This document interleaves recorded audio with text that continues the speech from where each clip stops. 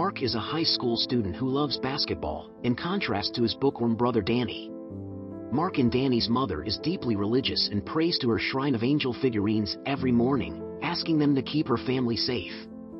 Mark usually shoots hoops at Clayton Street Park, which is where Big Al, a would-be basketball star who was forced to give up his dreams due to a car accident that damaged one of his knees.